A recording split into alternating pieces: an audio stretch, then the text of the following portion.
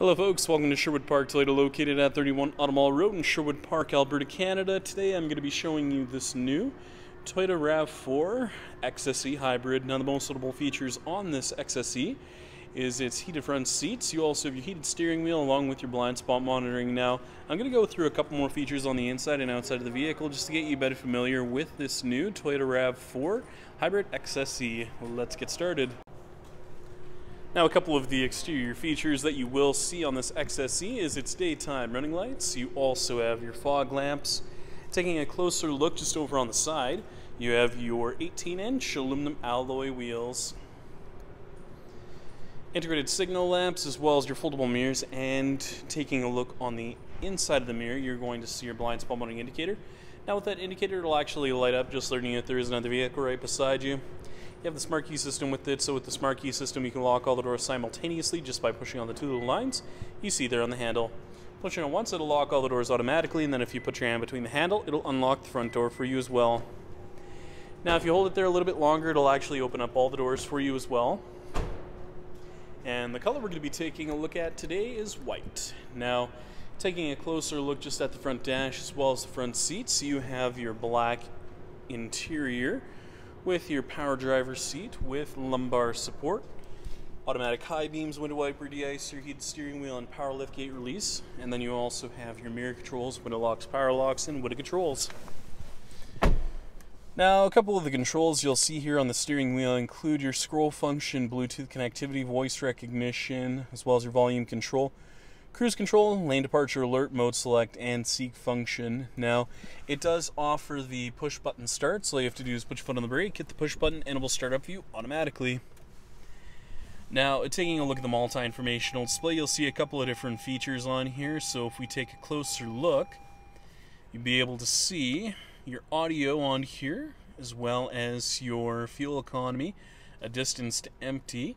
You can go through your lane departure alert, as well as your trip info, energy monitor, and then you have your all-wheel drive in here as well.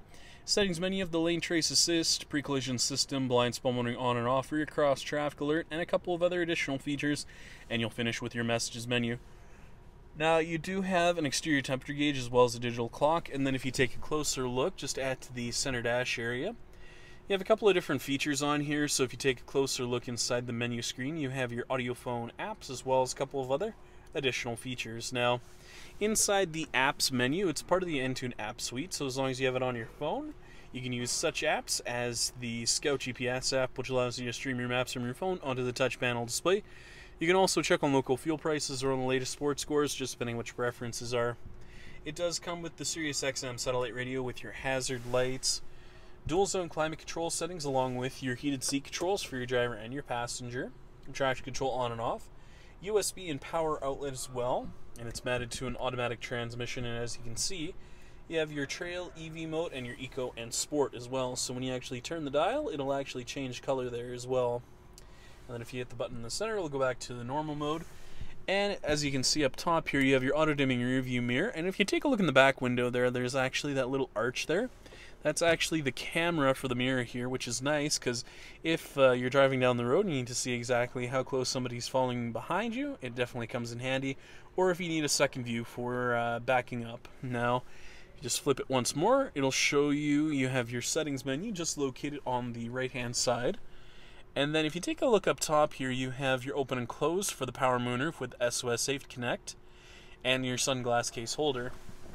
Taking a look at the backup camera, as you can see, you have those nice guiding lines in there, making things much easier for you.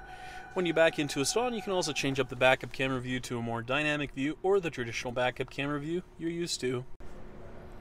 Finally, we'll be taking a look at your rear cargo area as well as your tailgate, now located just on the back of the tailgate. You'll find your backup camera just on the left-hand side and the rear hatch release located just underneath your Toyota emblem. So all you have to do is just push on the button once and it will open up for you. Now, closing in on the rear cargo space, as you can see, you have your cargo cover in the back, which is great because you can cover up your valuables just while you're going from place to place. And then you also have a 60-40 split for the rear seats, so if you need the additional space, it's available to you. If we take a closer look underneath the floor, you have your spare tires as well as your jack and toolkit, so if you do find yourself in a bit of a pinch, you know exactly where it's located. The other nice thing is that you can flip this piece over just in case the cargo that you are hauling is a little bit rougher on the carpet side. And then if you need more room up top, then you can just lower it down a little bit farther as well.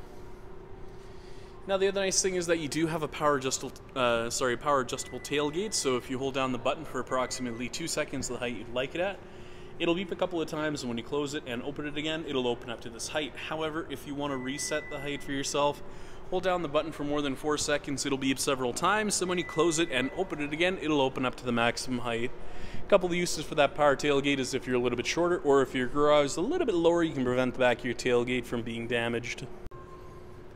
Thank you so much, folks, for watching this video today. If you have any questions, please visit us. We're located at 31 Audemars Road in Sherwood Park, Alberta, Canada.